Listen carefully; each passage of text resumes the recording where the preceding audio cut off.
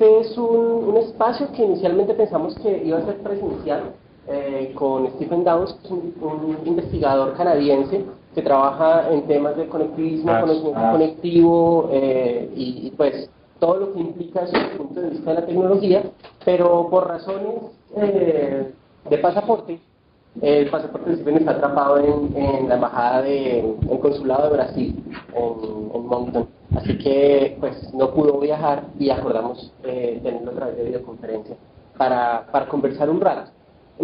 La idea de la conversación es, pues, de pronto algunos de ustedes serán temas con los que se encuentran por primera vez, para otros ya los habrán visto en otras ocasiones, pero la idea es conversar un poco respecto a los retos y respecto a las grandes, sí, en general grandes retos que tenemos cuando pensamos en aprendizaje en red y cuando pensamos en cómo se puede implementar eso en nuestros espacios educativos. La propuesta que hemos hecho con Stephen es que esto sea más una conversación, obviamente. Va a ser, creo, una presentación corta al inicio y luego pues vamos a tener una conversación más abierta. Además de quienes están aquí en el taller de Proyecto 50, nos acompañan algunas personas a través del sistema vídeo. Entonces, algunos están cerca, otros están en distintos lugares del país, que a todos les damos la bienvenida. Algunos de ellos son personas de los centros de innovación de otras universidades de Colombia. Entonces, bienvenidos, gracias por acompañarnos. Y, ¿qué más les cuento? Tal vez que, terminando ya, cuando hablamos de aprendizaje en red, no estamos hablando solamente de aparatos. Aprender en red no significa tener el último aparato y ser capaz de conectarse a tal red o a tal sitio web.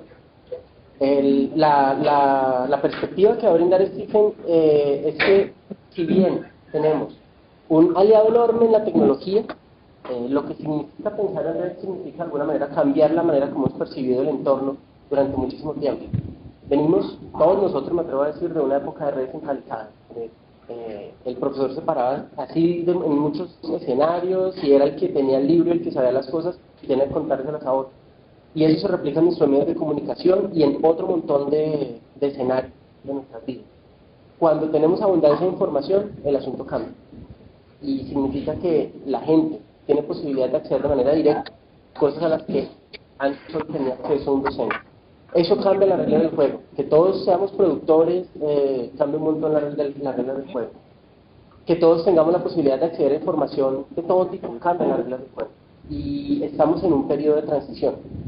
Algunas personas dicen que no es una época de cambio, sino un cambio de época. Estamos en un momento en donde estamos redescubriendo lo que podemos hacer y de alguna manera creando. Así que la invitación en parte es a que pues, nos acerquemos un poquito más a estos temas y nos imaginemos hacia dónde podríamos ir y qué posibles barreras nos podemos encontrar. Entonces, bueno, le voy a dar la palabra a Stephen, que es, de hecho, ¿quién era?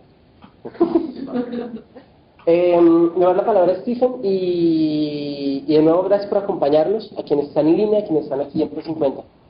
Stephen, you're up. I did a short introduction, but well, I think you have a short presentation, and then we go to a conversation, right?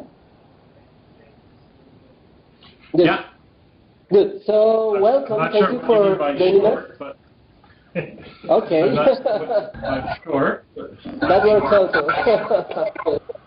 So, quiero pedirles a quienes nos acompañan en línea que por favor cierren sus micrófonos para que no tengamos interferencia. Tenemos también a 2 personas de México, que son los que están en pantalla en este momento, así que bienvenidos. Francisco, bienvenida Liliana, bienvenida Nilda, son personas del Centro de Aprendizaje en Red de la Universidad IPESO de Guadalajara. También vienen trabajando con EAFI en algunos de estos temas. Entonces, bienvenidos. Welcome, Stephen. Thanks for joining us. And, okay, you're up.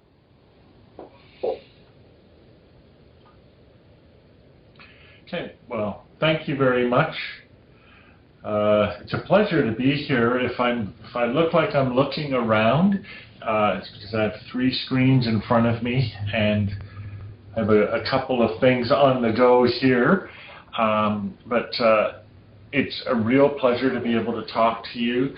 I want to first of all extend my apologies for not being able to be with you in person. As I think Diego explained in Spanish, which I didn't quite follow, it was due to circumstances beyond my control, having to do with the non-availability of my passport. But I do intend to travel to Colombia, hopefully to be able to talk with all of you and others in person sometime in the next year, to make up for that.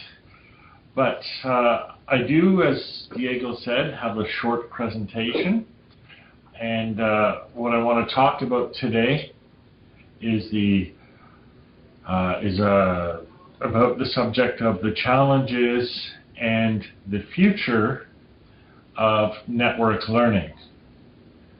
Now let's see if I got this right.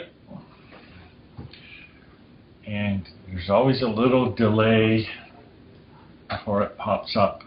Oh, right, wrong one. Sorry about that. This is one of the challenges of network learning, is regression to infinity. Well, that's funny. So, this is where I do a lot of my thinking about networks, far away from the internet. It's a coastline on Prince Edward Island in Canada, and it's interesting to be out in that sort of environment because it reminds me that knowledge and learning aren't about books, facts. Knowledge and learning are about the world and are about being connected with the world. And if there's an underlying theme to the work that I do overall, it's this theme of being in the world, being connected to the world, and being connected to each other. So let's look at what we're going to talk about overall in this short presentation, and I will, Diego, try to keep it reasonably short. I want to talk about what networked learning is to begin with, to give us a baseline for our discussion. I want to talk about the skills related to network learning, and I want to talk about dependence and independence as they're related to network learning.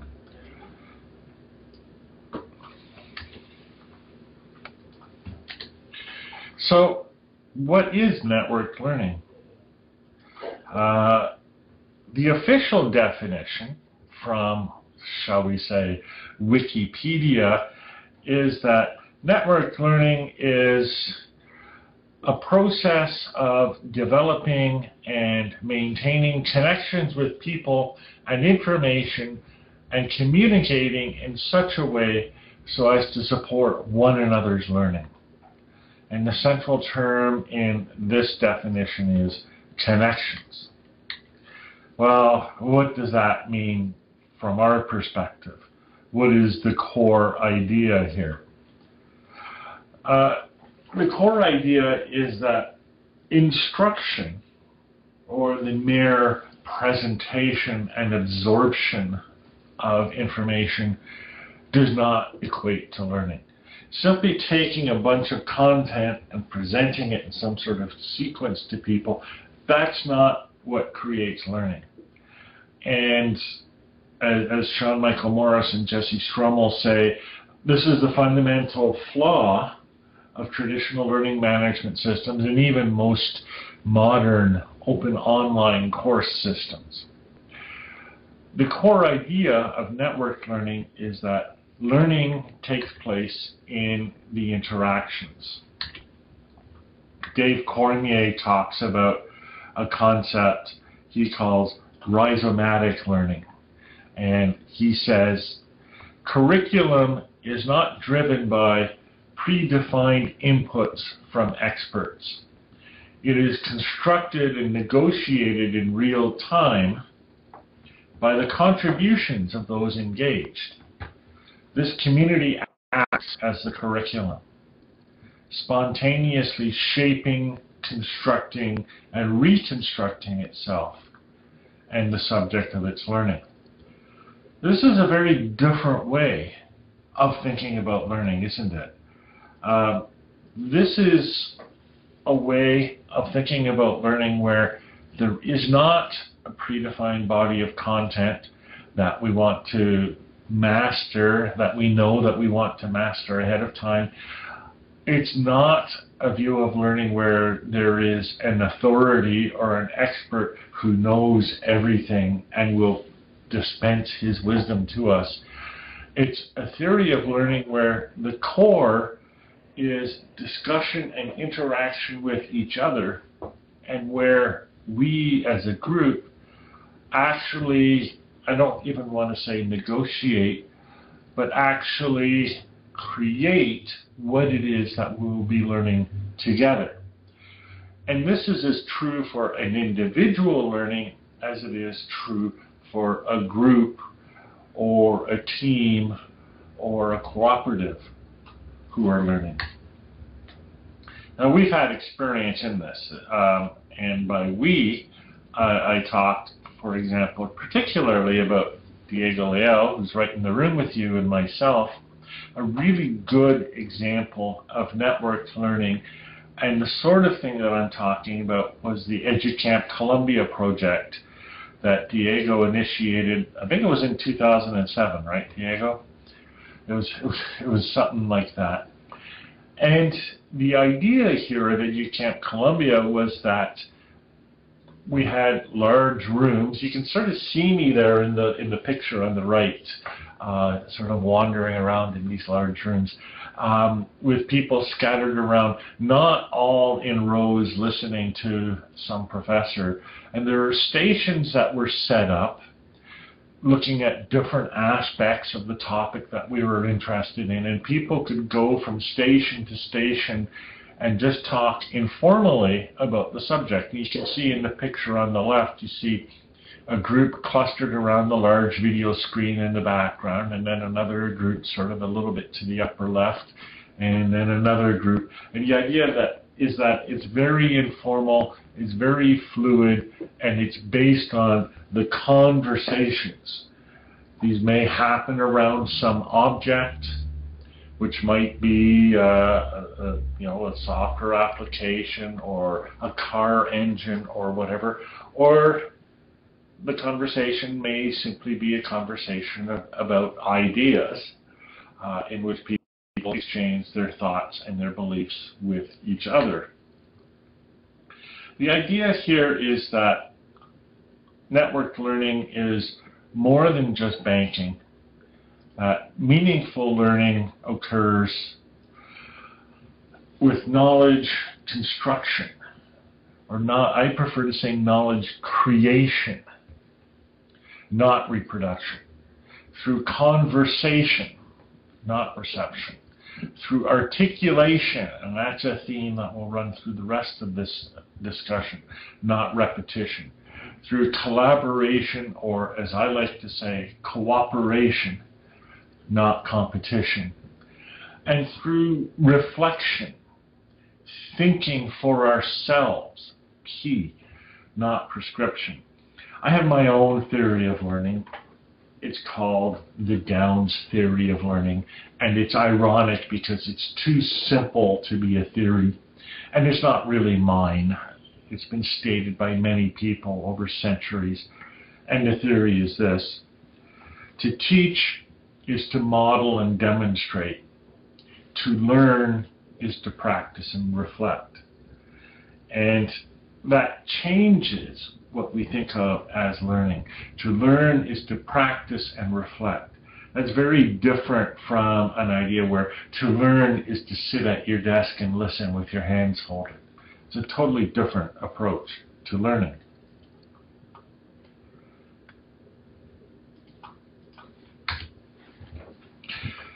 Why do we change this? Why is this important? We look at what we might think of as the potential of networked learning from the perspective of a broader conception of knowledge. And I have different ways of talking about this in different presentations, I'm going to talk about it a bit differently than I usually do today, but I think this is a good way of looking at it. And this is from David Jackson and Julie Temperley. And it looks at 3 different kinds of knowledge. Maybe they're real kinds, maybe they're not, but they're really 3 different perspectives on what knowledge is and what knowledge could be. On one hand, we have what we might call public knowledge. And this is the knowledge that we get from theory, that we get from research. It's the knowledge that we share. It's the knowledge that's in books that we pass around with each other. Sometimes we might call it social knowledge. Sometimes we might call it socially constructed knowledge. Certainly it's the most intentional and the most out there kind of knowledge. But that's just one kind of knowledge. Another kind of knowledge is practitioner knowledge. Michael Polanyi called it tacit knowledge.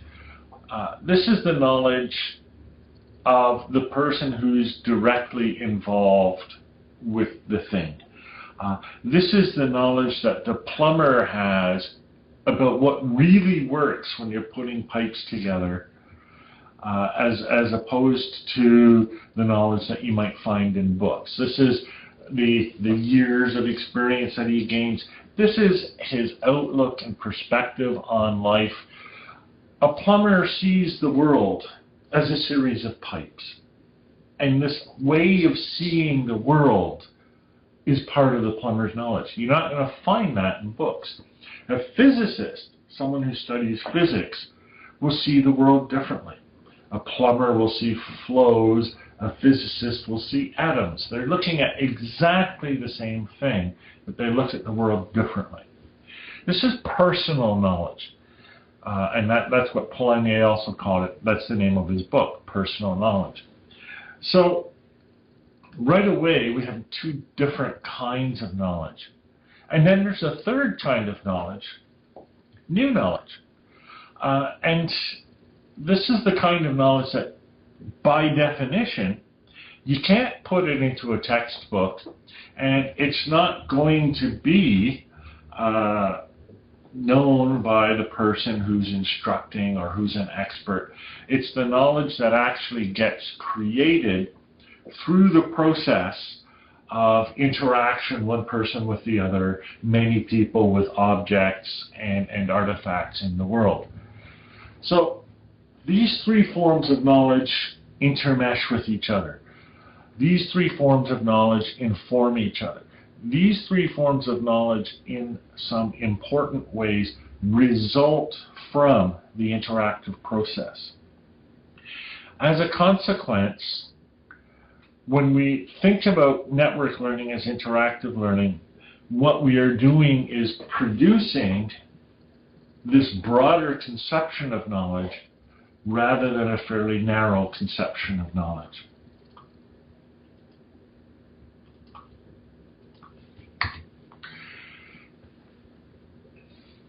And we talked just quickly and briefly about how we support this model of learning. There's 2 perspectives of looking at it. One perspective is from, shall we say, the governmental or the institutional or the service provider perspective. This is kind of the macro perspective. And this is the sort of thing that we should be thinking about when we're talking about education policy, learning policy, and how to build learning systems. And there's 4 major areas that governments and service providers need to be thinking about. First of all, is actually building the networks. One of the things that brought me into Columbia in the first place in 2006 was something that was called at the time the Education Revolution.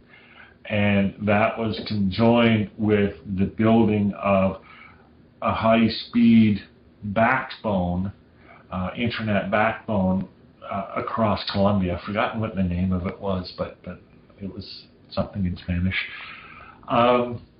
This is a key role. This is a key role for schools. This is a key role for institutions.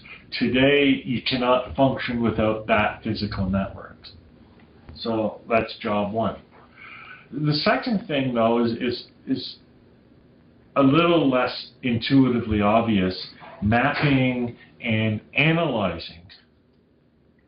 Mapping and analyzing the network.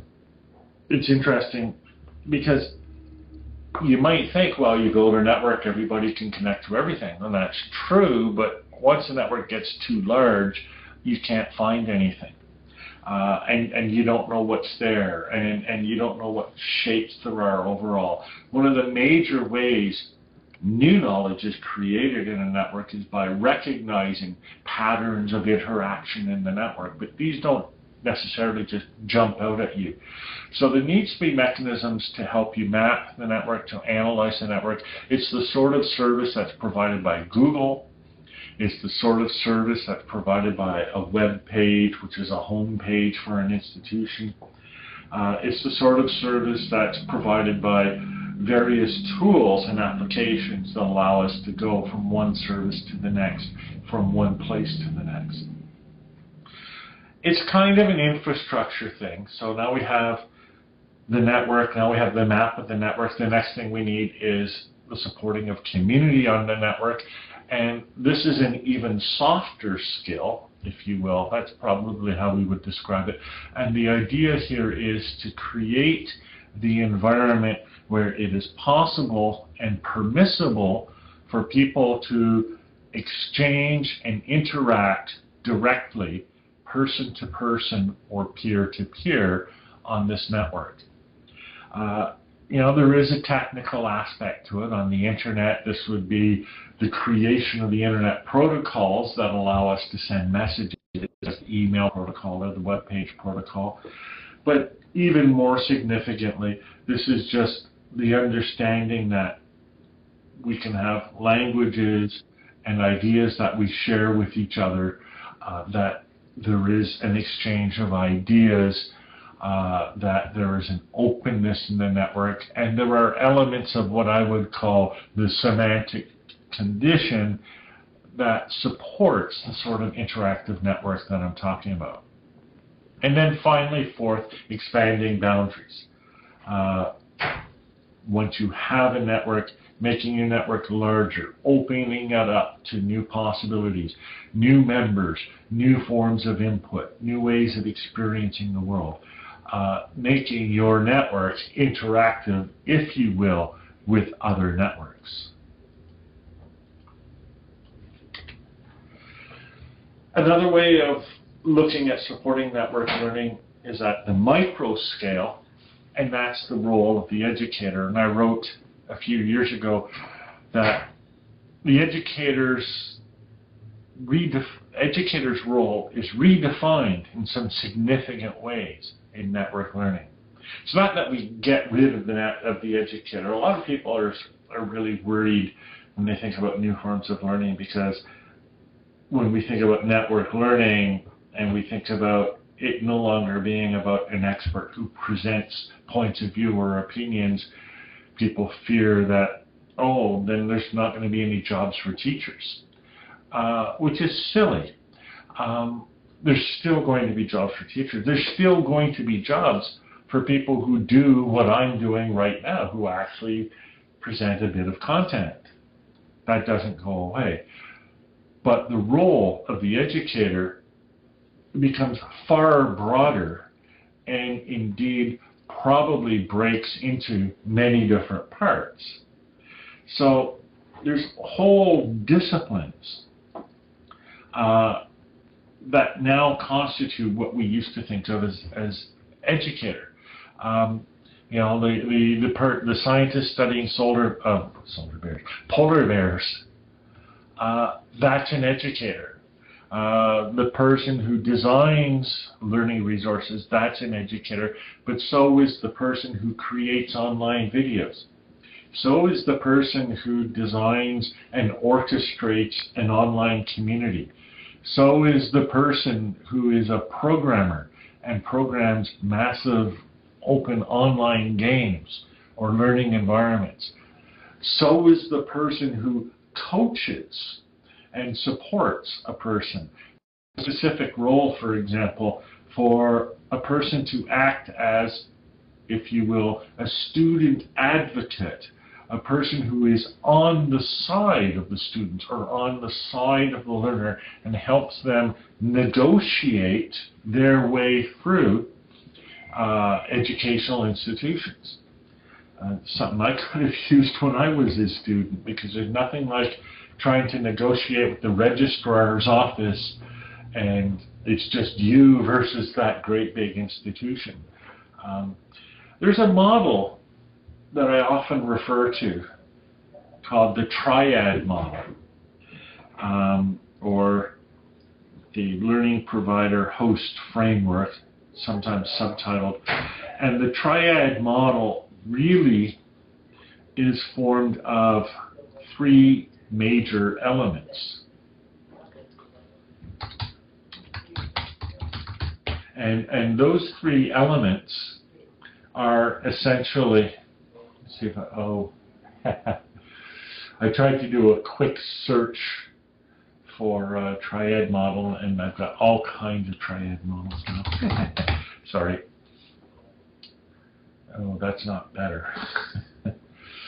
I typed in my name and there's a model called Katie Downs. I don't want her. Anyhow.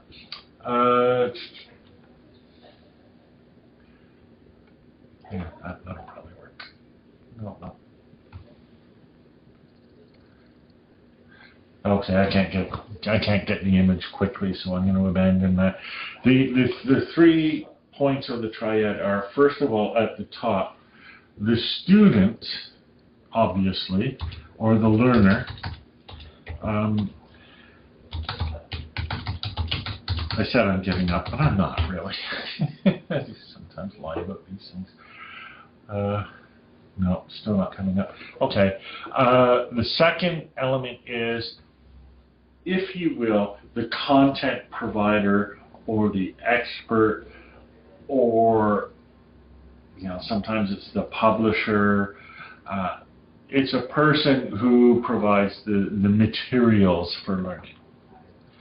And then the third is the local host institution.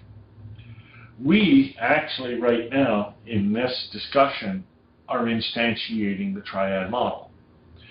All of you, I'm pointing at you, all of you, you and you and you and you, I'm just going for the 3D effect there, you're 1 point. I'm another point of the triad, right? And then Diego, who is over here to me, he is the host or the facilitator. He is in the interaction between you and me, he is your agent. He is your representative. But more, he's the guy who finds someone like me and brings him to you.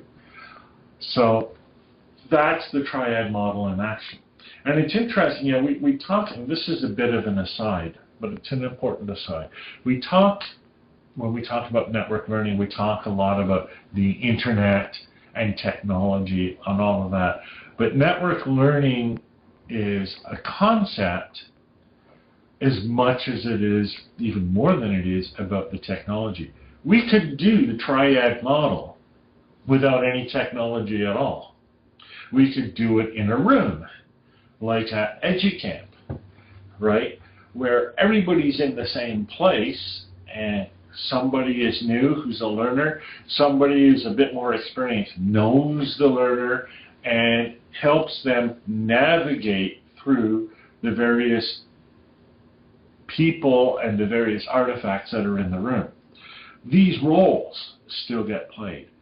And the many other roles in education still get played, whether online or offline. The role of coach, the role of mentor, the role of assessor or person who gives grades, the role of bureaucrat who keeps track of all the student records.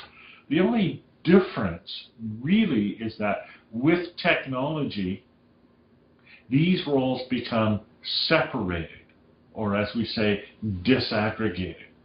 And so people become more specialized. they become more likely to focus on one or another aspect of education.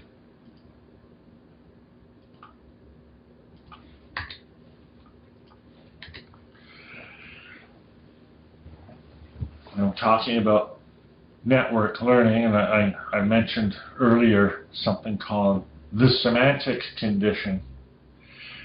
And the semantic condition is intended to describe what makes good networks. And so, from our perspective here, we can think of it as a way of framing the sort of skills that are required to be successful in network learning. So you see what's happening, right? We become part of the network. So whatever makes a network successful is also what makes us successful. And that kind of makes sense because we also are a network. Remember I talked about the different kinds of knowledge. There's public knowledge or social knowledge. That's one kind of network. That's the network we see in society. There's personal knowledge or tacit knowledge. That's another kind of network. That's the network that exists in our head, our neural network. And the new knowledge is the network that's created through the interaction and the activity of these networks, either alone or in combination. So these are the skills. And this is a list that I've come up with. It might not be the only list. It might not be authoritative. It's something certainly that needs to be empirically validated through experience, but I suggest this as a starting point. First of all, diversity in knowledge, expertise, and application. And this is related to the idea of there not being any single core content, that what's learned in a course is negotiated. Each of us comes to a course or a community or a domain of knowledge from a certain perspective. And the idea is that the knowledge is composed of the interaction between multiple different perspectives on the same thing. It's like the old story of the elephant. One person sees a trunk, another person sees a tusk, another person sees a leg. They each think of the elephant from a different perspective. But the story about the elephant as a whole is told by talking about all of the different perspectives together.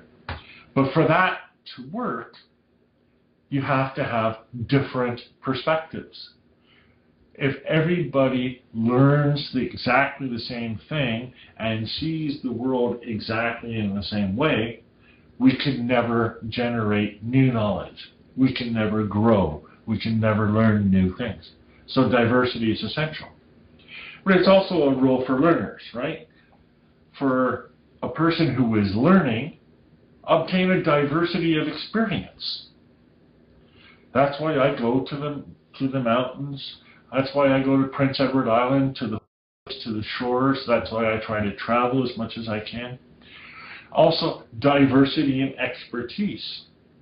It's very common for expertise in one domain to cross over to another domain. A person who is a physicist studying the nature of the universe brings his knowledge of how to knit or how to sew into that, and maybe comes up with string theory. A person who is an engineer working in fluid dynamics brings his knowledge from being a cyclist and trying to minimize wind resistance. And then diversity in application. People have different objectives, have different goals, are trying to do different things. And if everybody was trying to do the same thing in society, society would collapse. We need different things. We need some people to be farmers, other people to be plumbers, other people to be electricians, and so on. We need some people to be trying to earn money, some people trying to earn fame, some people trying to find new knowledge, some people just trying to have good friends, some people looking to the future, some people looking to the past. All kinds of different objectives are what create this possibility for diversity. So that's one condition. Another condition is autonomy. You cannot get diversity without autonomy. People need to make their own decisions about what they believe, what their values are, what they want to do today. All of you who are in this room should be in this room because you want to be in this room. Because one of the things that I say, that one of the things that makes my talks great is you can leave. You don't have to stay. Interactivity. Clearly you need interactivity in order to create a network. But what we need to understand is that the interactivity in a network isn't just about passing content from one person to another person to another person. Networks are what we call plastic. Paul Churchland wrote a book called Scientific Realism and the Plasticity of Mind. And this is the sort of thing that he's talking about. A network isn't static. It doesn't stay the same shape always. It grows, it develops, connections get formed, connections get stronger, connections get weaker. I had people I knew when I was 20 that I don't know anymore. Connections change. I'm sure all of you have. Interactivity is like that. Interactivity creates connections. Interactivity allows connections to change, to be stronger, to be weaker. The way the network changes is how the network learns. And then finally, openness. Openness among participants, allowing perspectives, allowing new experiences, allowing new information. The network isn't static. It doesn't have walls. It has doors and bridges. That was a nice line. I should keep that line. I think it's been used, though. So, what skills are needed to support this? Well, different ways of looking at it. I had a nice, long, and engaging conversation yesterday with Doug Belshaw. So this is right at the top of my mind right now. This is a map. Remember, we talked about creating maps and analysis as one of the major functions of a provider of network learning. Here's a map. And this is a map of web literacy. And we talked about it a bit, and we batted it around. But I think it's correct in its overall structure. And we looked at the major areas here, exploring, and from the Mozilla Foundation, who created this, exploring or browsing is probably primary, navigation, web mechanics, search, things like that. Second major area is building or creating. That's pretty important. You can't talk to somebody else unless you compose a sentence in order to talk to them. But there's more to building than just coming up with sentences in your mind. The whole question of creativity and where stuff comes from is important. Remixing, repurposing, and then principles of design, principles of accessibility, and even the mechanics, grammar, coding, scripting to get that message shaped and ready to go out there. And then finally, the third aspect is connecting. I think of that as more as communicating or sending your message out there. What are the principles of sharing? How do you share? How do you collaborate? How do you participate in the community? These are also elements that are essential. So you can study this framework at your own leisure. It's certainly valuable and worth the effort, and I would recommend that you do that. But it's not the only way to look at the same thing. Here's another almost totally different perspective of getting at the same underlying concept. This is presented by Harold Jarkey. He's a friend of mine. He's just down the road in a town called Sackville. And he represents the same thing as seek, sense, and share. So that's a bit different emphasis, right? On the one hand, we have discovering. On the other hand, here we have seeking. He, instead of talking about creating, he talks about sensing, but what he means in this representation is sense-making.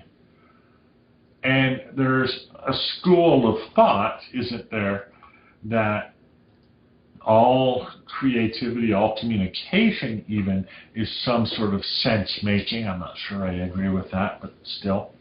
And then finally, the third part, the passing forward, the sharing, which he underlines as being informed by things like transparency or narration. And it's the same kind of thing that we have happening here, right? It's, like input, processing, output. And that's kind of a generic model. We need to be careful. I don't have a slide on this, but I put this in my newsletter just the other day. When we present it that way, it's kind of one-directional, isn't it? You get stuff, you process it, you send stuff. And neurons actually work that way, and a lot of things actually work that way.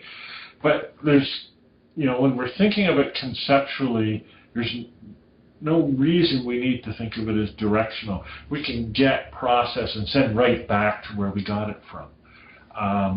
That's a feedback kind of mechanism. The idea here is that although stuff comes in, although stuff goes out, it's not fixed, it's not rigid, it doesn't happen according to some plan. It's just that these are three aspects of what is a united organic process. I haven't tried to say that in quite this way before, so I hope that worked. In my own work, when people ask how I think people should learn in a network, I use what I call the cog-dog model, which is named after Alan Levine, who calls himself Cog-Dog, and his blog is called Cog-Dog's Blog, because his favorite things are bicycling, cog, and dogs, dog. So Cog-Dog's Blog. Okay. Anyhow, so my model is the Cog-Dog model, and it's ARFF, or ARF, which is of course a dog barking.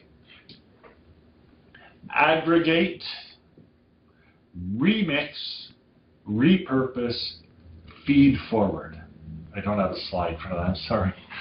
So aggregate brings stuff in from many different diverse sources. That's why I use the word aggregate, not just experience, not just seek, but get everything in, right? You might do some filtering, that's fine, but the idea is you want to open yourself to input. Then remix, that's the explicit joining of things together from different sources. Sometimes we call them mashups. We take something from here and something from here and put them together, see what we get. Repurpose. Once we have whatever we have put together, then we reshape it. We refine it.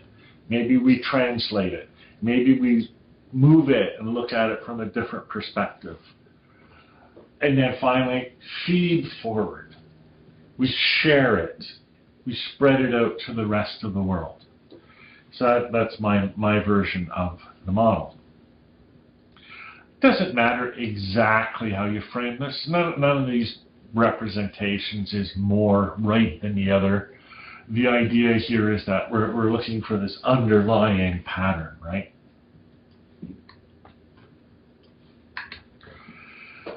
So what do you need in order to do these three things? I'm going to dive a little deeper here. So what do you need?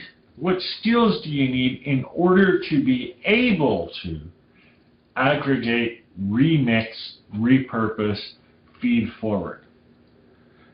To my mind, again, subject to empirical validation, subject to experience, probably your perspective will be a little bit different, and that's good, not bad. These are the critical literacies. These are the fundamentals for being able to learn in a learning network environment. Syntax, structures, patterns, rules, principles, axioms, anything that is structural, anything that is repeated, any kind of pattern that you see over and over again falls under the heading of syntax. Semantics, having to do with truth and falsity, having to do with good and bad, correct and incorrect, desirable and undesirable, anything to do with values or objectives, the meaning of something. Pragmatics. This is the use of a thing, what it's good for, why you would even bother. Some people say meaning is use, like Wittgenstein, and there's an element to that, but for our purposes, we'll keep them separate. Cognition. How do we infer? How do we think using these? What counts as reason? What counts as an argument or an explanation? What are the principles of reasoning? If I tried to make a prediction in this area, how would I do it? Context. How does environment matter? How does my perspective matter? What other perspectives are there? Where am I? What am I doing?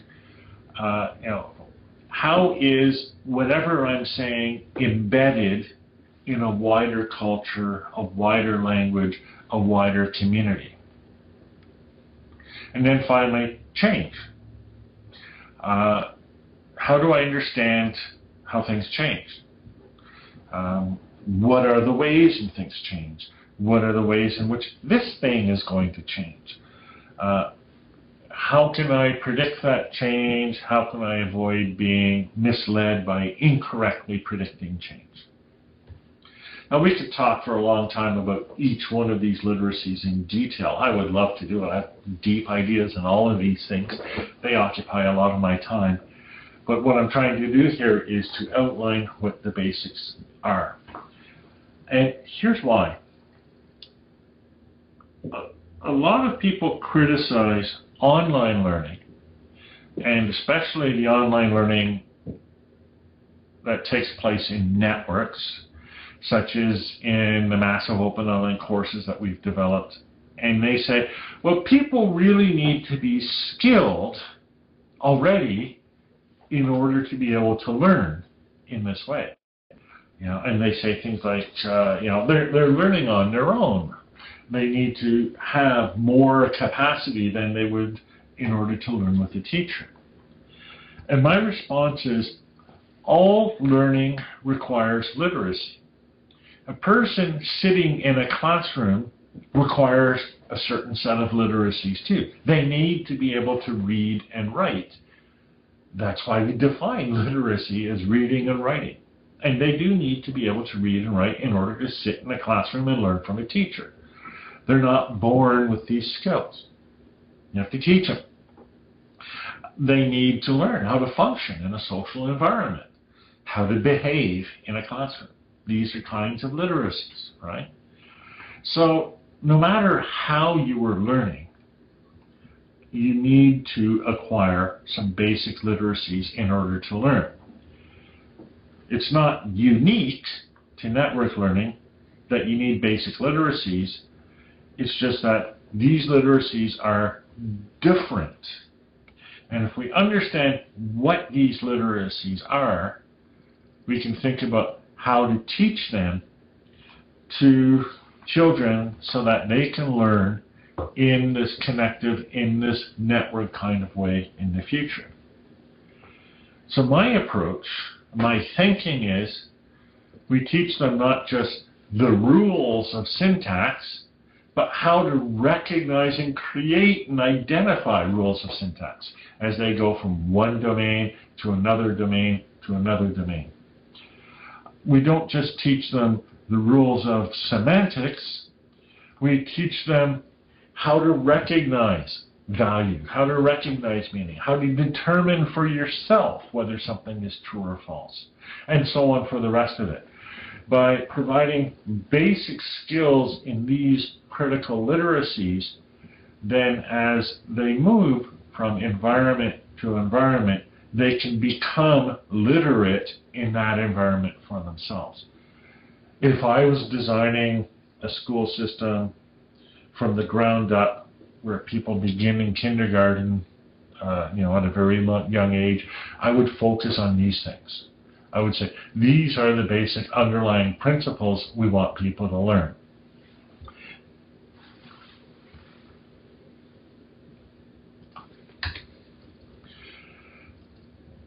One might ask, what happens if we don't develop these skills? Well, if we don't develop the skills, then we lose that capacity. This is a cartoon. Two pigs talking to each other. Isn't it great, says one. We have to pay nothing for the barn.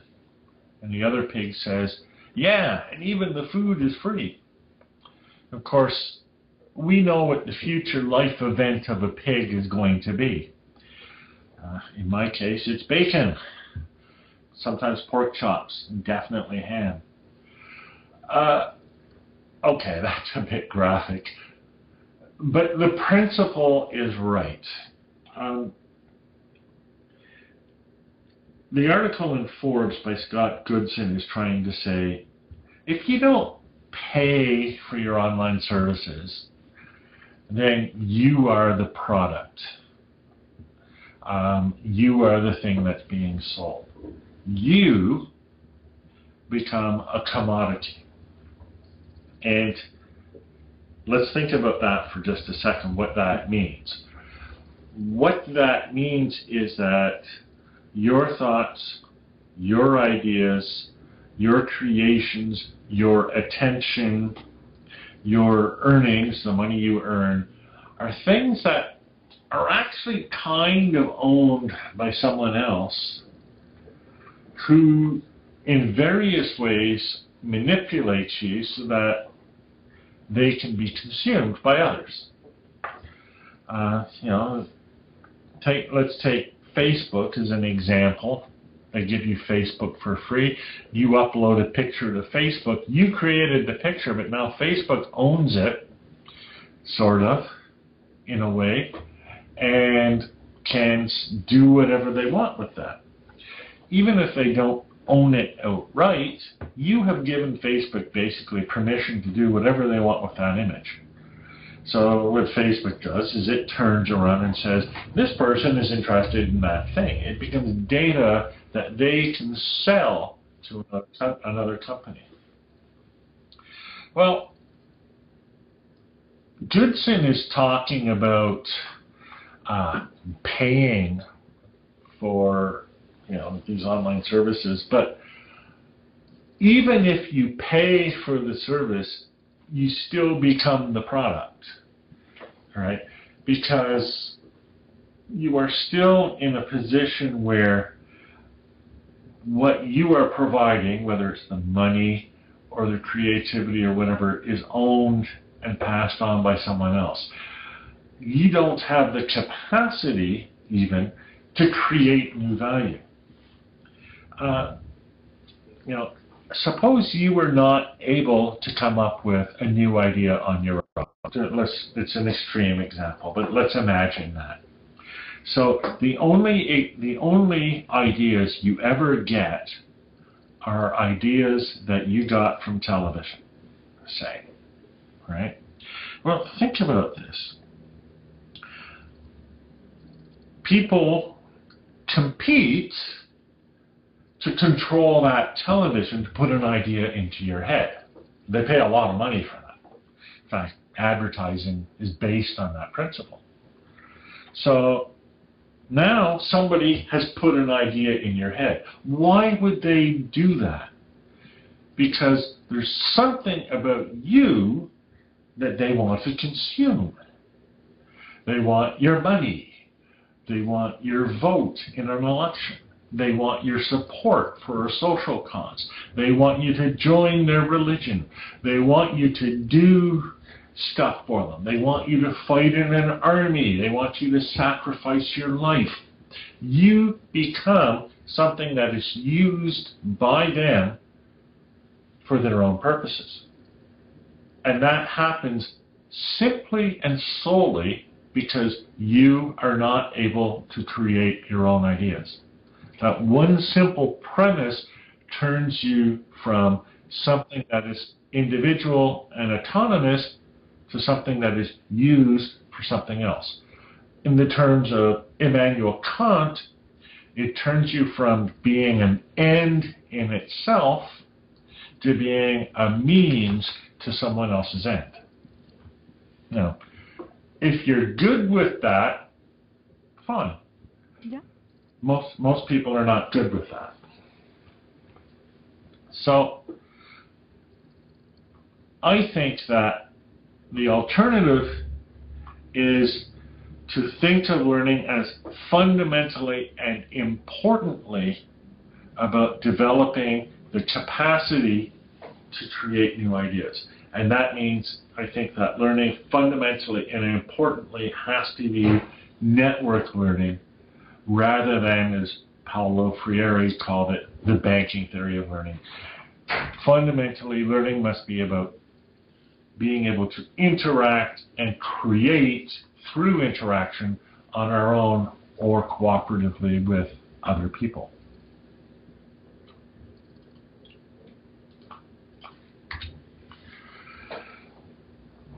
These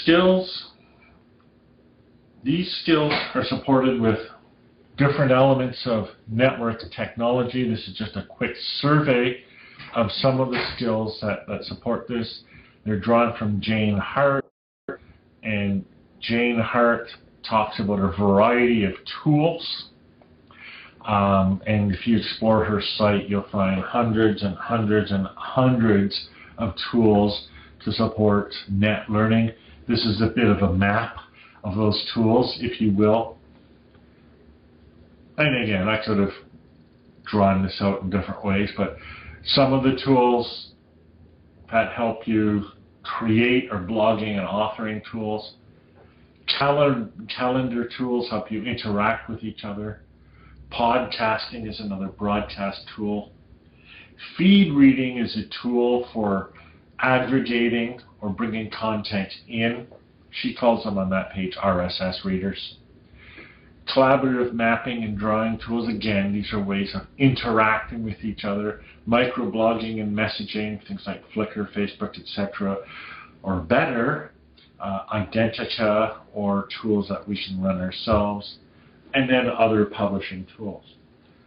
The idea is that these are all tools about literacy, or these are all tools that support the literate exchange, the literate interaction with each other.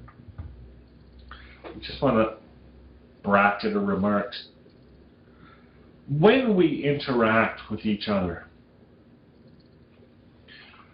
we're not just interacting anymore with words and sentences. We used to. It used to be pretty much it. But in the 20th century, especially, and now into the 21st century, our capacity to interact through other media has exploded. And we use many, many different kinds of languages to interact with each other. Right now I'm interacting with you in English, which is a grammar-based, text-based, word-based kind of language. But also, and this is why I use the video, I'm interacting with you using body language, where I use gestures. You don't always see, when the slide is up, you don't see, but I'm still gesturing. I use gestures and facial expressions, and that's a kind of language.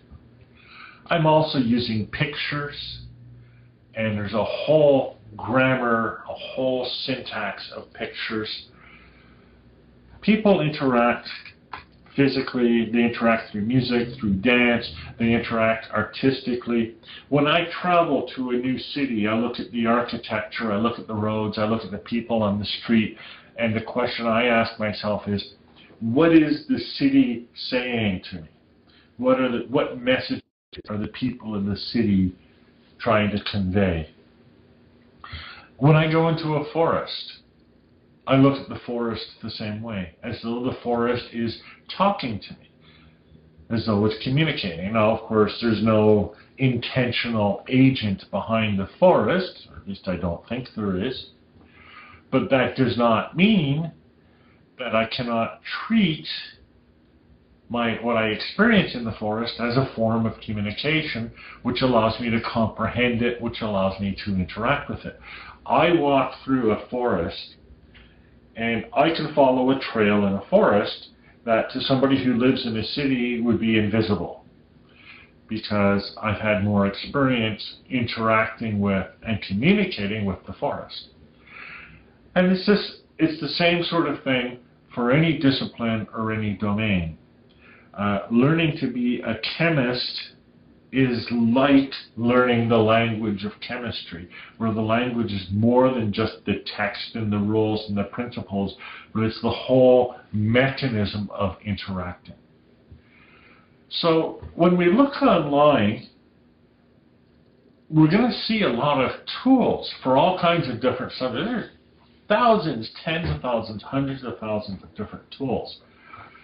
But you can look at those tools, and now you can look at them with a bit of a deeper understanding and ask, how are they helping me be literate in the sense of critical literacies with this field, right? Is it just a tool for reading? Well, that's pretty narrow, right? Is it a tool that helps me interact? Is it a tool that helps me create? And you can even take that up a level and ask yourself, do these tools, this chemistry tool, this engineering tool, does it support the semantic principle? Does it support diversity? Many file types, many perspectives, many languages. Does it support autonomy? That's the big problem with Apple. Apple knows better than you what you want to do. I prefer a tool that lets me choose what I want to do. Does it support interactivity? Can you communicate with other people using it? A tool that lets you communicate is better than a tool that doesn't. That's one of the big advantages of the network over a book. Books are one way. I can't talk back to the author. I hate that.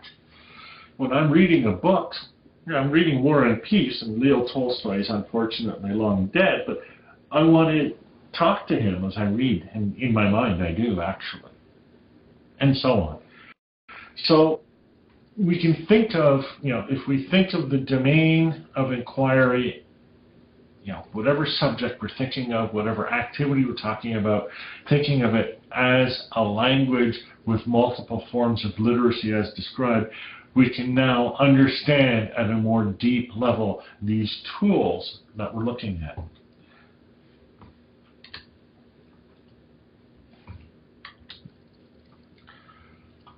Okay, related to all this, very definitely related to all this, is the question of who owns information, right? And I've put a hand running through wheat. That's wheat. It's not a very good image, but trust me, it's wheat there for a very specific reason. Today, people manufacture seeds. They manufacture new strains of wheat. The very concept of wheat, what wheat is private property. It's owned by companies like Monsanto. I don't know the others, but it's owned by companies who create new strains of these agricultural products. The concept of farming even is becoming owned. And this is, for better or worse, I'd say worse, but I don't get a say in the matter, a trend that is pervading society. And it has a lot to do with the fact that value is defined by financial value, infuses everything. In the United States now, in several states, there's a law that says you cannot collect in barrels the rainwater that falls on your property. Because that rain, even before it exists, is presumed to be owned by someone else. And so if you collect the rain that falls on your property, you are stealing that rain. It's a remarkable concept. And like I say, I think it's for the worst that this is happening. But let's suppose that it is happening. Let's suppose that everything is owned. Everything we can think of, everything we can conceive of is owned. It's either owned by an individual, or it's owned by a corporation, or an institution, or it's owned by a government, say. Well, who owns information? Who owns the stuff in your head? Who owns the things that you create? This is a really important question. There's been so much talked about over the years about copyright online, about people downloading songs and ripping DVDs and sharing stuff that they should not share. But it seems so far to be very one-sided. It's about other people protecting their ownership of stuff from you. My question turns this around. What do you own? Well, you don't own the stuff. You don't own my slide presentation. You don't own the words that you're hearing right now, etc. In an important way, you only own what you create. You only own what you are. But I've already talked about ways in which, if you turn yourself into a commodity, what you create, what you are, can even become owned by someone else. Slavery is illegal, but for all practical purposes, you can become a human resource, if you will. And in English, I don't know about Spanish, but in English, the words have a common sort of meaning, right? But a human resource is something that is in a certain way owned by a company that the company uses in order to produce value. So, how do you define what you own, and how do you maintain ownership of what you own? This is as important an aspect of learning as the creation of the stuff in the first place, right? If you come up with an idea, if you come up with new knowledge, how do you use that? How does that grow? How does that change? How does that develop? How do you turn that into other things? And as a bracket, can you see here, this is a meta comment, can you see here I'm applying my own principle of literacy to the concept of literacy and ownership. I'm asking not just what are the principles of ownership and what's the meaning of ownership, but I'm also asking about how do we use ownership, how do we infer using ownership, how does ownership change, and so on. So, these are important questions.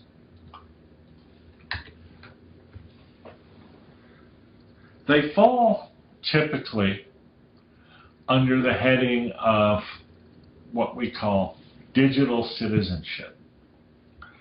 And digital citizenship kind of, if you will, defines the ways that we interact with the rest of society. How do I want to put it? Some people say, I don't totally agree with them, but some people say this is kind of like the social contract that we draw with the rest of the world that defines what our footprint or what our position or what our degree of ownership is in the world. The concept of a social contract is old. It's developed by people like Thomas Hobbes, who says basically the social contract is I give up all of my rights to the king, and the king protects me from other people. Not much of a social contract, if you ask me, because what protects me from the king? Nothing. But that's the beginning. More recently, we have people like John Rawls, who define a social contract as defined by what a community of fair-minded people would come up with if they were placed in a position of not knowing what their roles were in society. So you don't know whether you'll be rich or poor. You don't know whether you'll be English or French. You don't know whether you'll be black or white. How would you describe society not knowing any of these things? He says that's what the social contract would be. And he comes up with a principle of justice as fairness out of that. It's not a bad principle, but there's been a lot of criticism of the mechanisms by which he arrived at that. So this digital citizenship covers these sorts of things. There are other ways besides social contracts of getting at that. Some people talk about natural rights.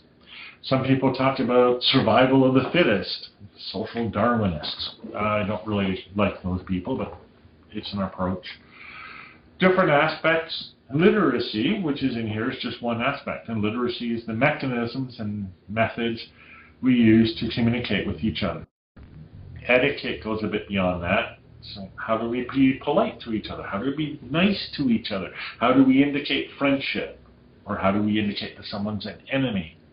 Access, security, and this is, now we're talking about Hobbes again, health and wellness, commerce, what do you own, what do you not own, what are the principles of property, communication, rights and responsibilities, and law. So these elements constitute the sorts of things that you want to be thinking about when thinking about network learning. It's a whole domain over and above what you would think about when you think about learning in the traditional sense. But these all underlie the kind of things you need to know and the kinds of things that relate and impact on learning. And, I take something like this and I use it to analyze education policy. So let's propose some sort of educational policy. Teachers should be judged on the results of student achievement tests, say. Let's suppose that's the policy. Now I look at it, well, what's the impact of literacy on that policy? Well, there's a presumption of equality of literacy, isn't there, if people are being judged on the outcomes of tests? Or do you adjust the test to match different levels of literacy. There's the element of security. How well can you take a test if there's somebody at the front of the classroom with a gun? There's the question of, well, how well can you learn if you are not nourished, if you are not fed? I've made the statement before, and I'll stand by it again. The single most effective thing that governments can do to improve learning outcomes in a society is to feed children.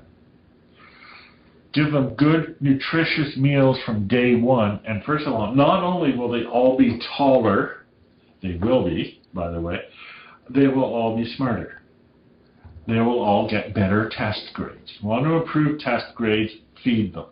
They don't do that because they're focused strictly and solely on them remembering the content of the textbook. But if we look at learning from this kind of perspective, then you feed the children. Commerce, how much do they have to pay for learning? It's a key aspect to how much you can learn. Communication, what is the capacity to communicate? What is the right to communicate? These are all important as well. And of course, law. So I think of these aspects as important and as underlying however we're going to define or frame network learning. There's a model out there, it's called the Posse model. The Posse model tries to, if you will, codify how value is created in this sort of picture. And again, we come back to that core underlying kind of principle, right? The production and distribution of contents. So we're talking about creating value. So we're acquiring or aggregating for sure, but now when we're making stuff for ourselves, making new learning, making new property, making new anything, it's the aspects of producing and distributing content. And the core of the Posse model is the simple idea that the better you produce and distribute content, the more you will earn. And this is the approach that I take when people say, well, what's the value of this? What's the value of connectivism? Why should we as an economically based society even care? Because, and I say to them, we are giving our society the capacity to produce and distribute things. Content is just one thing. I view society a bit wider than that, but we're giving people, if we give them these basic literacies, we give them the capacity to produce and distribute. And that means they can earn more. And that's true of a person, that's true of a society, and it's true of media, it's true of grain production, it's true of plumbing. What's a plumber do? A plumber produces skills and abilities in pipes and water treatments and things like that, and then, but simply knowing all of this and having the tools and all of that, that does not help the plumber a bit. The plumber also has to be able to distribute this, get out there in people's homes and fix their pipes. The plumber has to be able to do both. And it's the combination of both of these things that produces wealth. Traditional education focuses so much more on the first than on the second. Even if it gets us being creative, we still have to get to the part of being interactive. And, you know, as an aside, you might think that's sort of silly. I've seen brilliant scientists fail and struggle in their career because they cannot articulate the great idea that they've had. And then they become commodities. Because what happens is they struggle, they try, and finally someone gets the message, they understand or comprehend the insight, and then they turn around and sell it. And get all the credit and all the glory for that. Happens all the time. All the time. And the scientists, or the people who are famous that you've probably heard of, one of their key skills is almost certainly the capacity to communicate and distribute content. You look at anyone you see in the media, learning, anywhere, they are good communicators. That's true of me too, right? Certainly, it's something I spend a lot of time and a lot of effort on. And it's not because I can think of this as something over and above what I do. I see this as core to what I do. It's a part of what I do.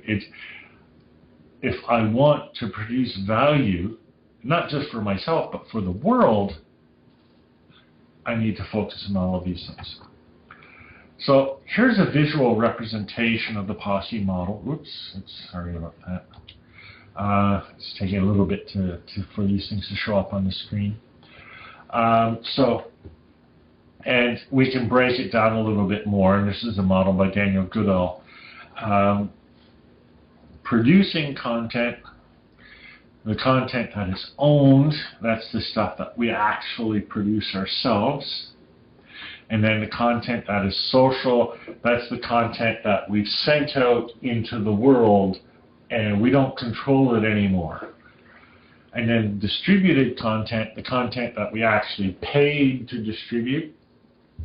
But also there's content that is distributed because other people distribute it for us, and that's the seeded content. And all of those forms of content together go to combine to create what we call earned media, the sum total. But again, this is not just a model about media, this is a model that applies generally with respect to production, and knowledge, and ideas. So you can examine Goodall's theory in more detail at the link. And these slides, of course, will be available to you after. Because I distribute my slides, because I want them to be effective. And if they're more effective, I produce more value with them. So how does that relate to you? How does that relate to your students? There's a thing, a movement, if you will, out there today called Indie Web. Or Jim Groom talks about it as the reclaim movement, as in reclaim the web. And the idea here is that people take back control of their own work, their own learning, their own creativity, their own ideas. And here's a couple of underlying principles from something called an Indie Web Camp. And you notice, and it's not accidental, the similarity of the name Indie Web Camp and EduCamp. It's the same underlying principle in action here, right? And first of all, your content is yours. It belongs to you. It does not belong to a corporation. And the next sentence here says, too many companies have gone out of business and lost all their users' data. They don't have to go out of business to do that. Examples can be found every day. A blogger by the name of Charles LeBlanc here in New Brunswick, he writes a lot of political stuff. They call it an election here. And all of a sudden his blog, which is hosted by Google, disappeared because somebody complained to Google. If you own your own content, that doesn't happen to you. But if Google owns your content, it does. Someone, I've forgotten her name, had a LinkedIn or Facebook, had a social network profile, and again, someone complained. They wiped out her social network, all her connections, all her friends, everything. No appeal, no trial, no compensation. If you don't own your content, it belongs to someone else, it's used by someone else, and you can't count on it. Another aspect, you are better connected. And this is the idea here that what you write in one place and you publish in many. And this is what I do. Teach is to model and demonstrate. I write a post or a blog post or something like that, and then that post goes to Flickr, well, not Flickr, it's a post. It goes to Twitter, it goes to Facebook, it goes to Google+, it goes to LinkedIn, it goes to my website, it goes out by email to people. And the idea here is that no company, no one organization owns the channels of communication between me and other people. I had a discussion with Doug Belshaw yesterday because Mozilla likes to say that the web is owned by nobody, and it's a public resource we all hold in common. But as I pointed out to him, that's not true. Everything is owned under our hypothesis, which means the web is owned. And if we actually analyze it, different bits of the web are owned by different companies and different individuals. There's a wire connecting you and me right now, an actual physical wire. Well, part of it might be microwaves, but you know what I mean. There's a physical connection. Someone owns that physical connection, and if they disapproved of us, they could cut us off. Finally, third, you are in control, right? You can post anything you want in any format you want, even in private if you want. You can share links, you can share ideas, you can share content, etc. And think about it. We kind of have the same sort of underlying element here in indie web that is supporting the creation of value, right? It's production and distribution. And what indie web is saying, we own our own production, we own our own distribution. Indie web is saying we gain the value out of what we produce. How does that translate to learning? We gain the value out of what we learn. When we create something, whether it's an idea, a diagram, some note, some map, whatever, as we learn, it's ours. When we interact with people while we're learning, we interact not just with a teacher or an examining board or whatever, but with a collection, a network of people. And we're in control. We choose what we want to learn. We choose what resources we are going to use to learn it, what format we're going to learn it in. We can learn privately if we want. We can have a collection of resources. We can have links to resources. We have access to the materials and the contents we need in order to learn.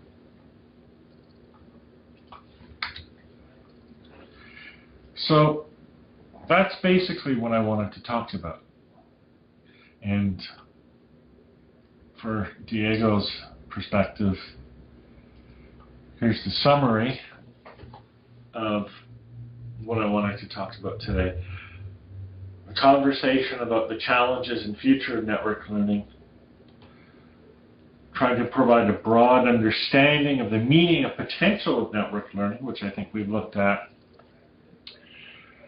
That helps educational institutions and also teachers think and rethink about their role in supporting network learning beyond the provision of the LMS and centralized learning systems, the skills that are needed, both from the perspective of the provider, but also from the perspective of the learner, the risks that we run if we don't develop those skills, the kind of technology and some principles about the technology that supports the development of those skills, and then the relation between this and value, the relation between this and turning our education, our learning into something which is good for us, that produces value, whether material or other for us, and then some models of this under the headings of digital citizenship or POSSE's context or indie web.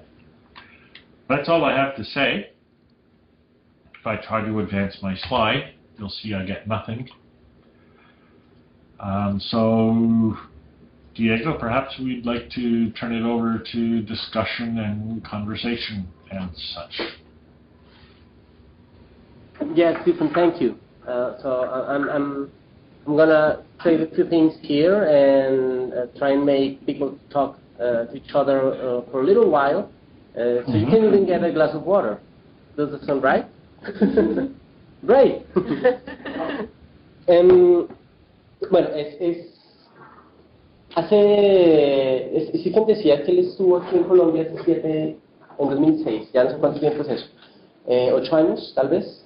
Estuvo aquí en un evento de RENAC, de la Red Nacional de Tecnología Avanzada, y fue en esa oportunidad que invitamos, que yo creo pues digo yo la fortuna de conocerlo, porque tuve la oportunidad de conversar con él en esa época, y una cosa que recuerdo del tiempo que tuve de conversar con él es que yo sentía mi cabeza como haciendo un esfuerzo grande, no solo por el idioma, sino por tratar de entender qué era lo que me estaba diciendo. Pero lo cierto es que sirvió de punto de entrada para un montón de cosas que pues, se convirtieron casi que en mi destino profesional durante los siguientes años.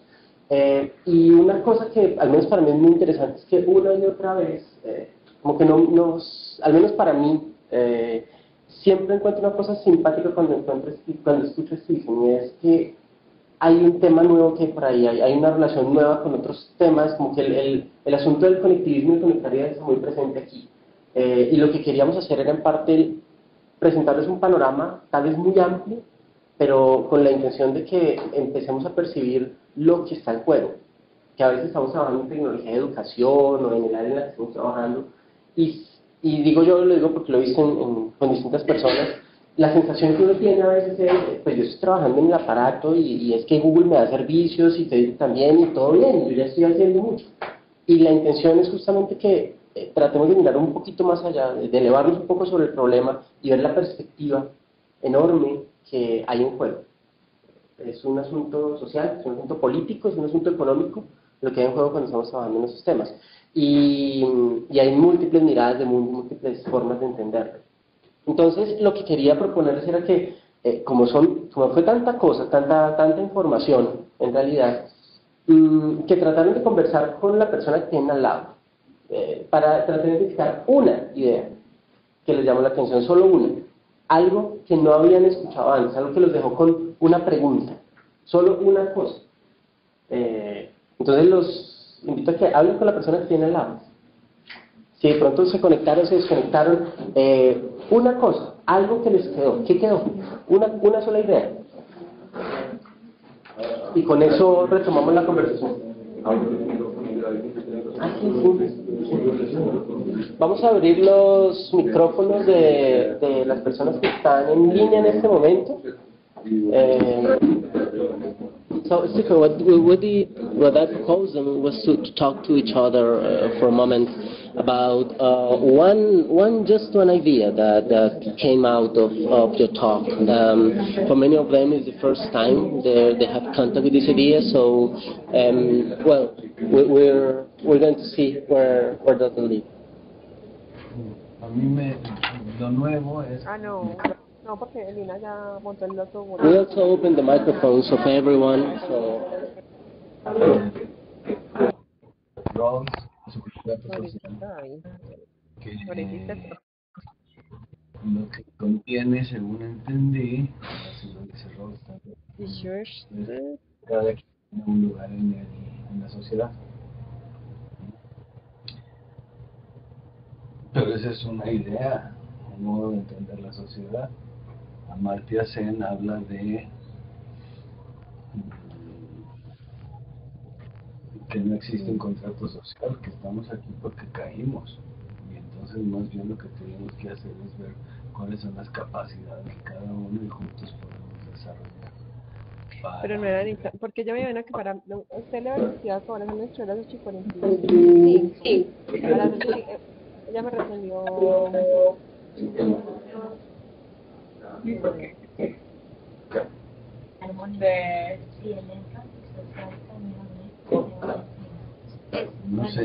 tenemos el micrófono apagado. Diego, ¿nos oye? Paco, hola. Ah, es que quiero apagar el micrófono para no meter ruido. Mira, ya lo encontré. Te escucho un poco entrecortado. Nomás estoy usando el micrófono para apagarlo, para no meterle ruido a la conferencia. Ok. Bueno, pensando en tiempos,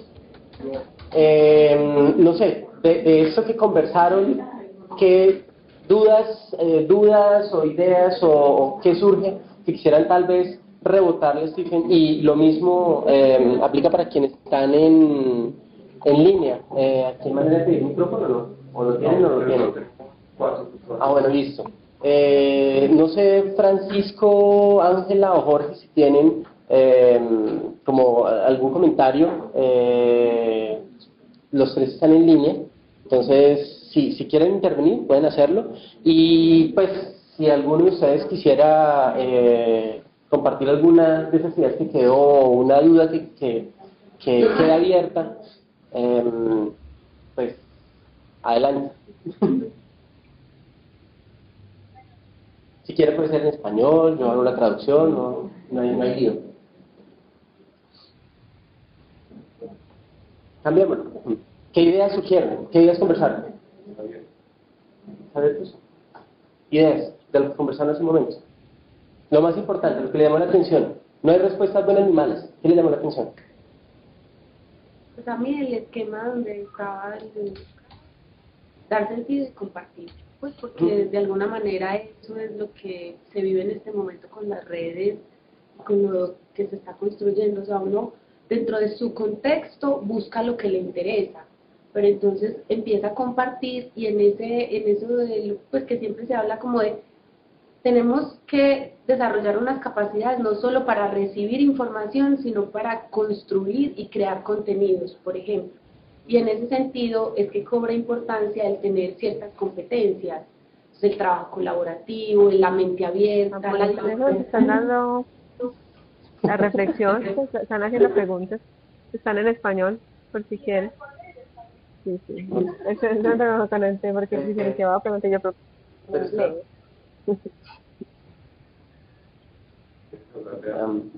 Eso es complicado, ¿no? Bueno, en fin. Como que ¿qué toco? ¿Qué hago? Y no lo veo. Entonces, básicamente, pues como...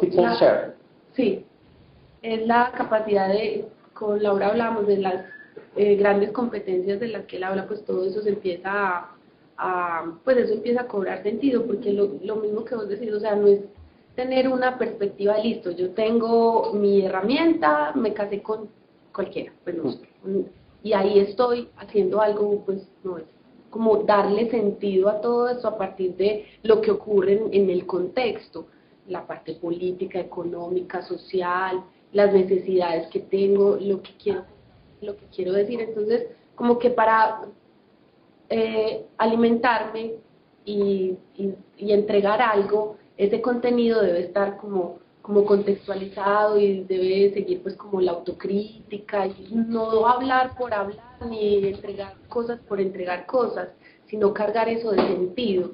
Yo creo que ahí es donde cobra importancia como tener unas muy buenas competencias y dentro de esas competencias una de las más importantes es el trabajo colaborativo. Okay, Stephen, we're talking a bit about some of the ideas that were important for people here, and the first one is the sixth sense share model of Harold, because well, it's a way to make sense and to bring into perspective all the things, because we are seeking, we are using technology to explore information and stuff. But it allows us to see the importance of creating, the importance of creating, and that makes sense in the context of the critical literacies that you were talking about. So that's one. If you want to comment, please feel free to do so. ¿Otra idea?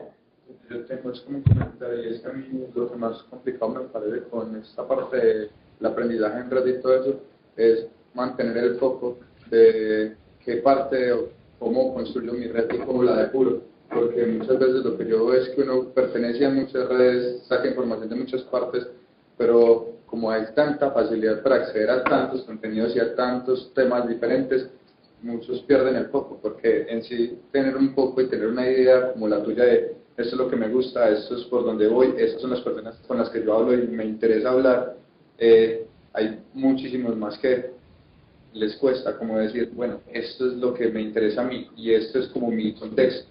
Es muy complicado acotarlo y por eso muchas veces uno se pierde en esa red, que eso es lo que a mí me parece complicado de ese tipo de, como de aprendizaje. One of the Daniel here says that one of the challenges that he sees in network learning is how do you keep the focus. How do you focus your network, so to speak? How do you, I mean, you're creating a network, but how do you choose what things and what people and what stuff to keep in that network and what to leave out? Because you have this possibility to have access to a lot of stuff, and as you said, when the network grows too big, you can find anything in the end. So he sees that as a real challenge. Any ideas on how to focus your network weaving, so to speak? That's a good question. Let me think about that. One of the principles, because it involves a lot of things, right? One of the principles that I often talk about is it's easier to search for what you want than to filter out for what you don't want. A lot of people think that you can assume everything, but nobody can consume everything. So it's important to go in having a sense of, I don't want to say having a sense of what you're looking for, but I want to say it's important to go in having a sense of what you're interested in. Here, an example of this is one of the questions asked of me by people is, what should I blog about? And because I tell them, well, you should blog. And I say, about what? I don't know anything. I'm not interested in anything. That's why I don't blog. I'm not good at anything, they say. And I said, all of that is false. You already know what you liked. And what you need to do is be reflective and open yourself up to experiencing your own experiences. That sounds a little too mystical, right? So let's make that more pragmatic. Go to your apartment or your home and look around the room, right? Look around the room and see what's there.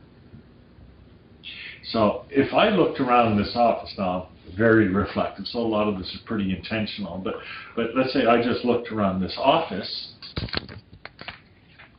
right? So, okay, there's something from Portugal, it's a photo I took. That tells me two things. I'm interested in photography, I'm interested in explorers. Okay, so those are two things I'm interested in. That's the diagram of the software that I'm authoring with a team of us here. I'm interested in networks. I'm interested in fig trees. I'm interested in books. I'm interested in nature and seashores and things like that. I'm interested in the Toronto Blue Jays, which is which is a baseball team. I'm interested in spices. What else? Well, I could go on, but you get the idea, right? So, okay. So that tells you the kind of things that you want to be looking for. And then the next step, really, it is kind of a filtering process, but the next step is cultivating the sources. some people try to say, you know, there are better sources inherently, there are worse sources inherently. They talk about the quality of a source. I don't really like that language because quality is just so subjective in so many ways. But develop a mechanism where you can scan a lot of stuff really quickly. Here's what I do. Remember, to teach is to model, right? Here's what I do. I'll pop it open here. Where's it? Oh, there it is. Okay, hang on. Takes me a second here. Okay, too many moving parts. I tell ya. Come on, come on. Okay, here we go. So, this is Feedly. It's my RSS reader. So, check this out.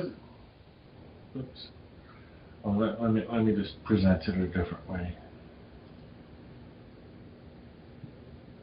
No, there's no easy way.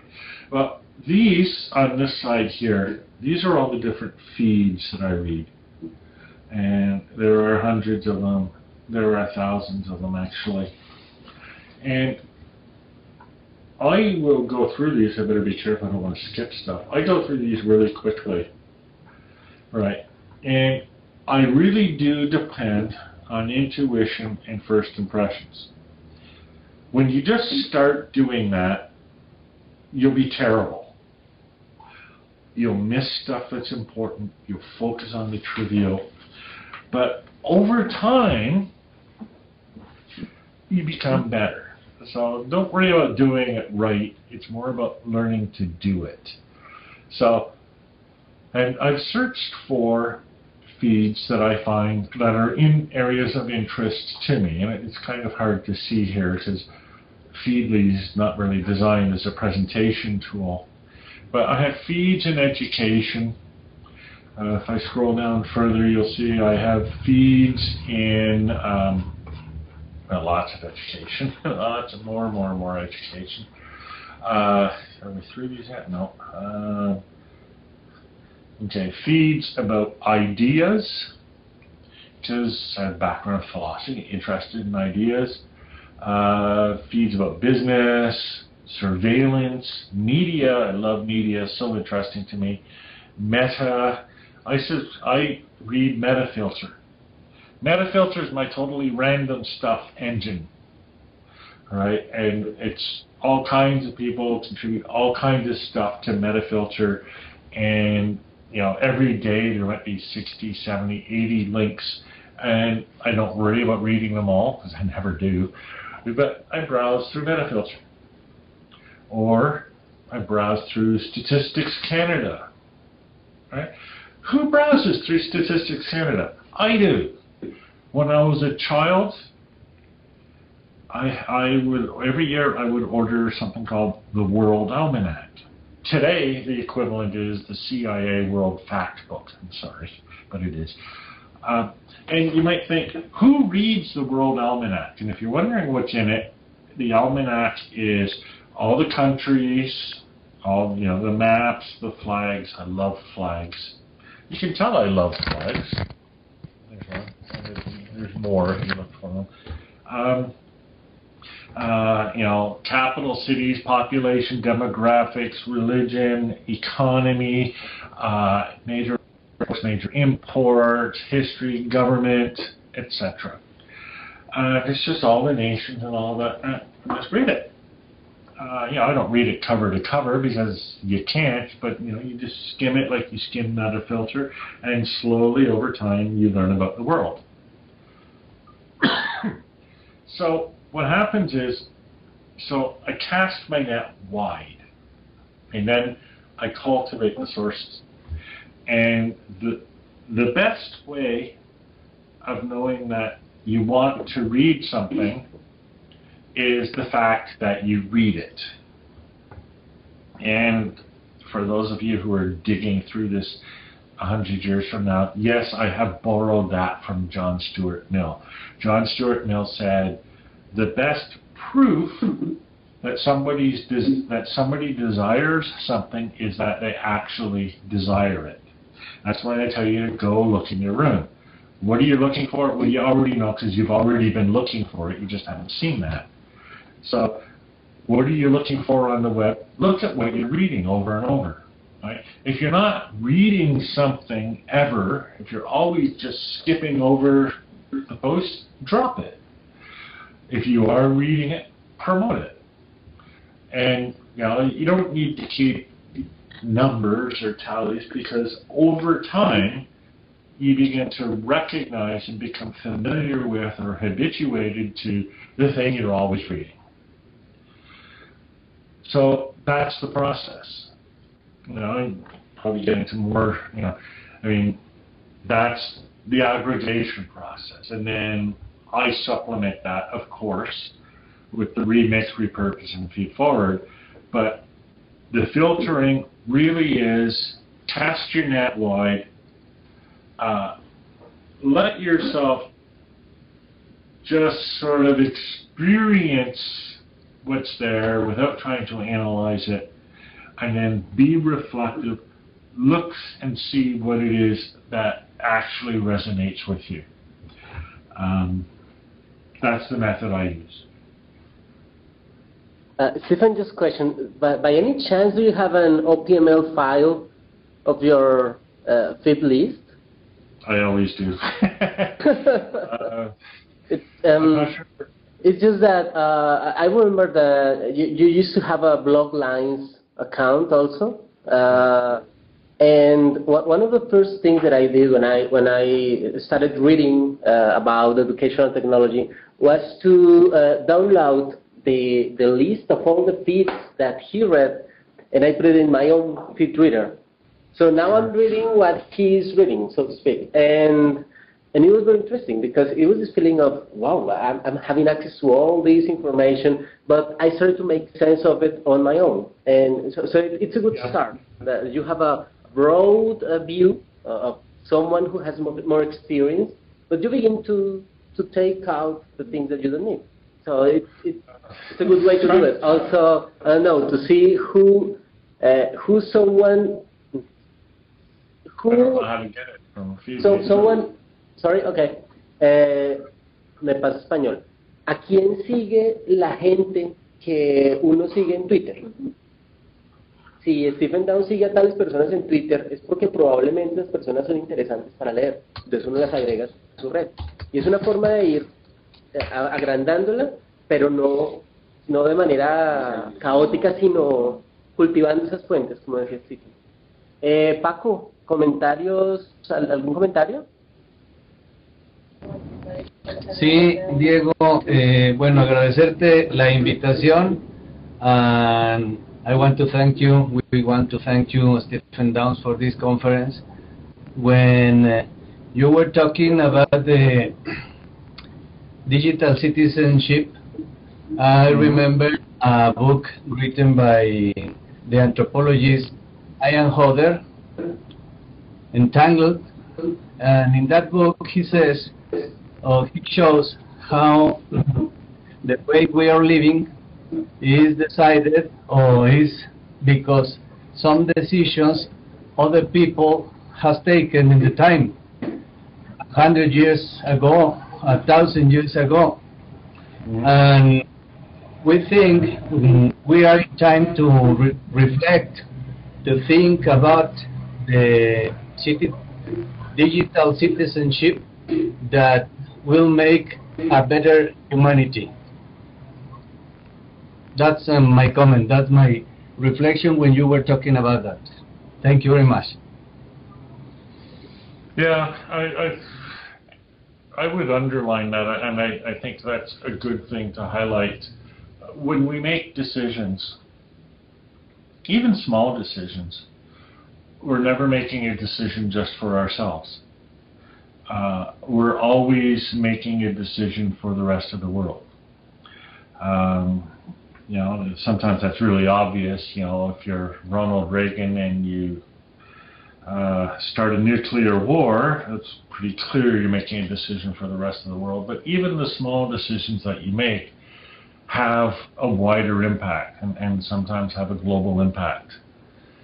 And I think it's thinking, not every minute of every day, but when you're being reflective, thinking about, are the sorts of decisions that I'm making, are they going to result in a better world for people 100 years from now, or a worse world? And it's certainly something that I think about when I make decisions. Everything from the food that I eat, to the clothes that I wear, to the sorts of things that I say in talks like this. I try to think not just of how does this help me. You can't just think of that. You have to think of how does this help others, and how does this help people 100 years from now. As an aside, this is a bit of unsolicited advice, but it's great advice, and it's directly related. Because I talked about the importance of communication.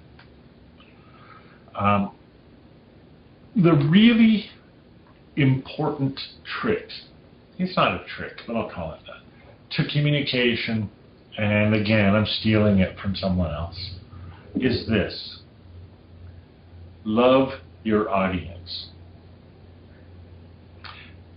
And you might think, well, that's pretty stupid. But that's okay. It's okay. Think about why you are communicating, right? And think about why other people are listening to you. And if you take the attitude and the perspective that, first of all, they're listening to you because they really want to hear you. That's first. And second, that you are speaking because you want them to get the most benefit possible. Then all your hesitation and all your doubts and all your fears about communicating go away. They go away because you're giving, not taking. They go away because you are being generous and you are helping other people do things. People aren't fearful when they're giving stuff away. People are only fearful when they're taking. People aren't fearful about gaining things, they're only fearful about losing things. So if you think of yourself as focused in that way, it really does help in your presentation. And that's probably a good model, generally. I mean, Bob Dylan sang in a different context, you gotta serve someone. The idea here is that meaning, value, relevance, and purpose in life is developed by helping others, not by helping the self. And you can test that empirically. It's not some kind of ideology or mystical principle or something like that. You can test it empirically. Look at your own life, again, be reflective, and ask whether the things that were most meaningful happened in your life when you got something or when you helped someone else. And over time, the aggregate, because you can always think of individual examples, but over time, the aggregate, what builds a good life is how much you're able to do for others. And it's the same line of thinking that informs, thinking about the impact your decisions have and the effect that they will have 100 years from now on the rest of humanity.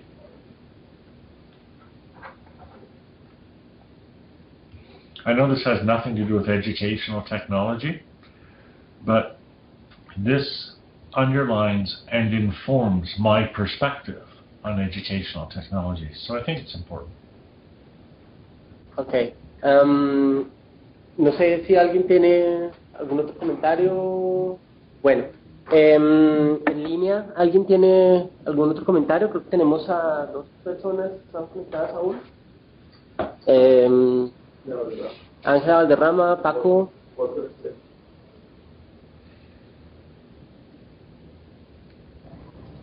Thank you very much. You're welcome. Oh, I'm still sharing my screen. How silly. I keep forgetting that. I've been downloading my OPML file. Okay, so, well... my gestures and... yeah, we get all of that. Sorry. Okay, so, Stephen, thank you very much for this couple of hours of sharing your thoughts. I think it was a very broad and very interesting thing to hear, and well, at least for me, I'm out with a lot of questions, a lot of new questions, and I really appreciate that. It's always important to have new things to think about. So thank you very much for joining us. I really hope that you make it to Pereira next week, and maybe we'll have a chance to talk. Okay? So thank you very much. Have a good day. And in the name of FIT University and Proyecto 50, thank you so much for this conference. Thank you for having me. It's been my pleasure. Okay. Bye-bye. Bye-bye.